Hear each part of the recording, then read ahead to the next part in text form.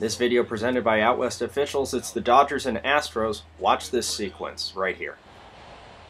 Oh my. Okay. Oh my. 3-0 pitch sails over the head of Alex Bregman. There might have been a little intent behind that one, gauging on how far that pitch missed, and in a 3-0 count. Umpire can't enforce the unwritten rules, but the umpire has to stand by to enforce potential retaliation that is in violation of the official baseball rules regarding intentionally pitching at a batter. That was our discussion in February, around the time Joe Kelly did this. He broke a window during pitching practice in the backyard. Does that establish his lack of control? And, oh, this guy might be onto something here. This is a groundbreaking tweet. Slowly hit right side. Muncy gets the force out on Bregman. Brantley will beat the return throw. And some of the Astros not real happy with Joe Kelly. Brantley kind of looked at him because did Kelly look like he couldn't find the bag? He stepped in front of the bag, and I think Michael Brantley went to go step on the bag and proceeded to step on Joe Kelly, and for whatever reason, Joe Kelly took umbrage with it. Yeah, Kelly's blocking the bag. Where's he supposed to go? Brantley's doing his job and hitting the base. So Brantley wasn't the first one to react. Remember the Atlantic League? At some point they were talking about putting a base by another base like softball to avoid this. By the way, pitcher's totally blocking the base. Runner's in his right to do that. And who is that? It's Chris Guccione. Look at that do. It's fantastic. He must have been inspired by someone during the offseason.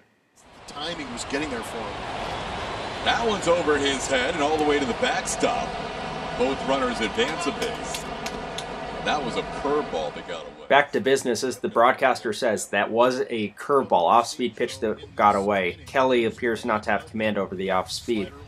But given the context, and we talked about the heads-up in the preseason between especially these two teams, we are on the lookout for something, and everyone has this idea of an underlying subtext. Look at the batter here. He's like, what are you doing? I know what you're up to. This is ridiculous. So this at-bat's going to continue. There's another ball that's inside. Again, another off-speed. Can't locate. Gets him to chase that one. It worked. Gets him to foul that one off. Gets him to foul another one off. And then watch what happens on the strikeout. Swing and a miss. Kelly able to get Correa and strand two runners on base. And a little talking in between innings between Joe Kelly and the Astros dugout. And Astros players starting to congregate near the Dodgers dugout, and here come the Astros out of their dugout.